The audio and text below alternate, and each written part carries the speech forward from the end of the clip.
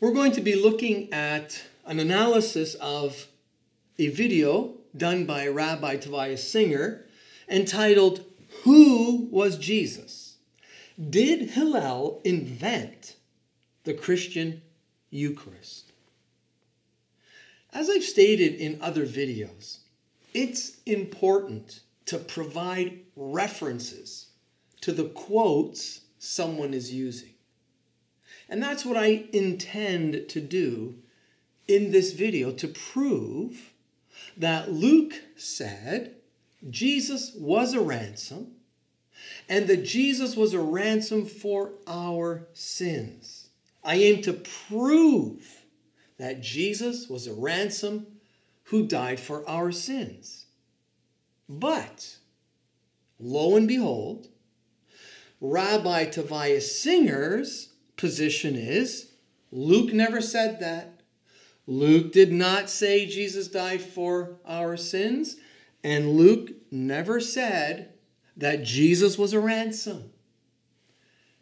I'm going to prove that Luke did say Jesus died for our sins, and Luke did say that Jesus was a ransom. We're going to be looking at the book of Luke, and we're going to take the quotes from the Complete Jewish Bible, edited by Rabbi Barry Rubin, published in 2016, and copyrighted by the late David H. Stern. Yes, it's true. There are Jewish rabbis who believe in Jesus as the Messiah. And they've even translated the Tanakh and the New Testament into English so that we can understand what Hashem says about the Messiah. So here we have, and I'm going to play a clip for you from the video posted by Rabbi Tovia Singer, the video entitled, "Who was Jesus? Did Hillel invent the Christian Eucharist?" You can hear this at minute 4:42. And Luke did not hold to the theology that Jesus died for your sins as a ransom. So here we clearly hear Rabbi Tovia Singer saying, Luke did not hold to the theology that Jesus died for your sins as a ransom. Okay, let's go to the source.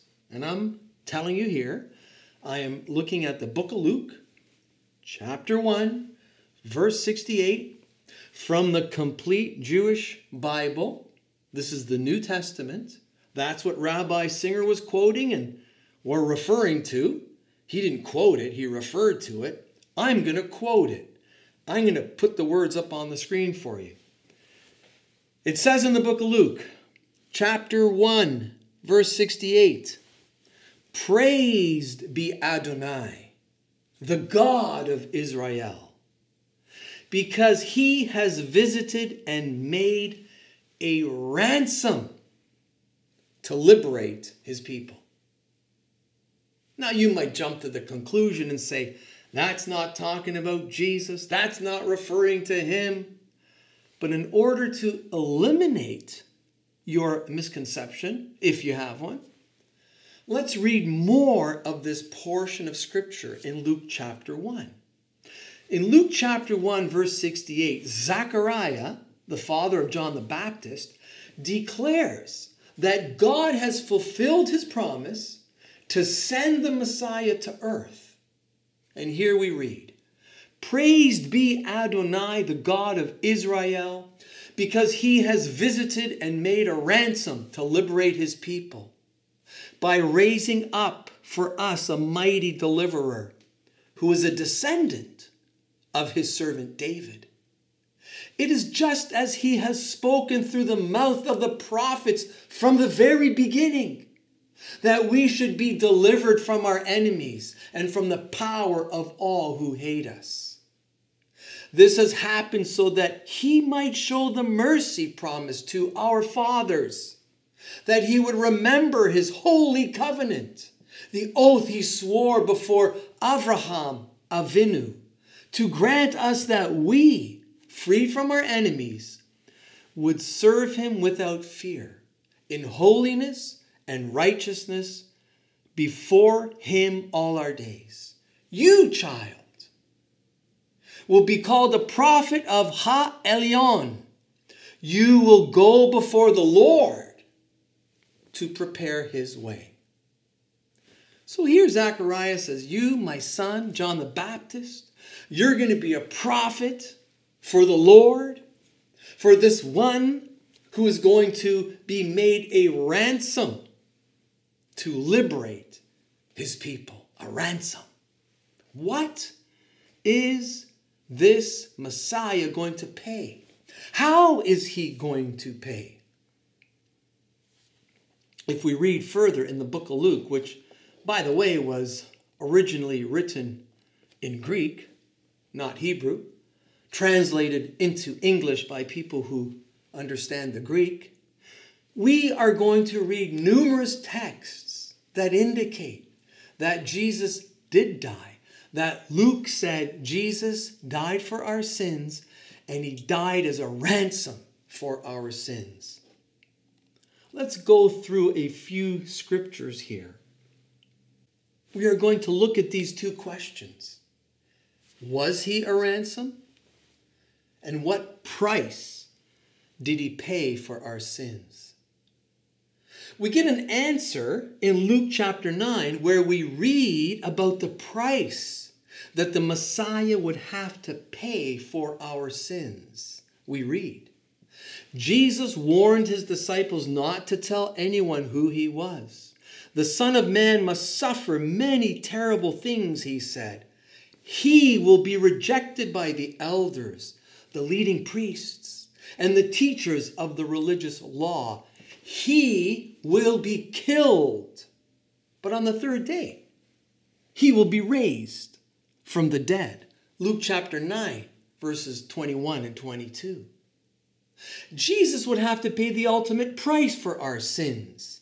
He would pay with his life. He would pay with his blood. Does Jesus have the power to forgive sins today? Yes, he does. This is because 3 days after he died, he rose from the dead, and he is alive today in heaven to hear your prayers.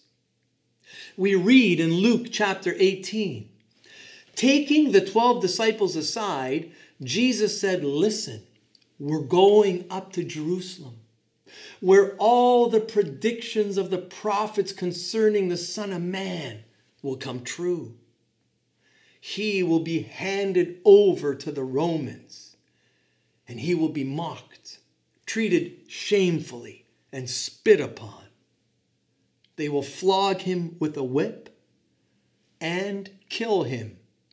But on the third day, he will rise again. And now we come to the proof that Jesus said his life was a payment for our sins.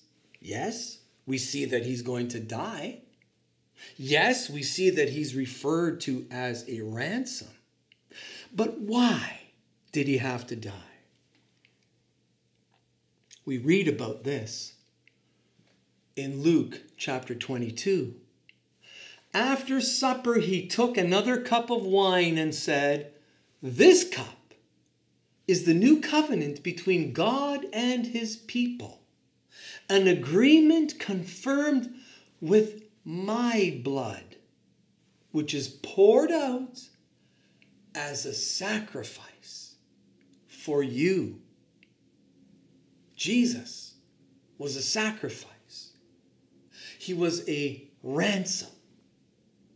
His death was a payment for our sins. Let's look further for further proof about what I'm saying. Don't jump to conclusions. Hold your horses.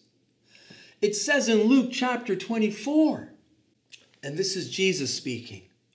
And he said, yes, it was written long ago that the Messiah would suffer and die and rise from the dead on the third day. It was also written that this message would be proclaimed in the authority of his name to all the nations, beginning in Jerusalem. There is forgiveness of sins for all who repent. You are witnesses of all these things. You take all this stuff together, and you realize that you've got Rabbi Singer on the one side saying, Luke never talked about Jesus dying for our sins. Luke never said ransom. And then we have the source text, the book of Luke. I could have gone on and found even more for you. But I would think that this is enough to prove that Jesus was a ransom. He had the power to forgive sins. We read in Luke chapter 5, verse 20, seeing their faith, Jesus said to the man, young man, your sins are forgiven. Jesus had the power to forgive sins. Now, the entire Old Testament, all over the place, talks about this Messiah who's going to come, who's going to free you and deliver you from your sins. He's going to be the sacrifice, the atoning death that you're looking for. And so as I've presented you with this information, who are you going to believe? Luke or Rabbi Singer?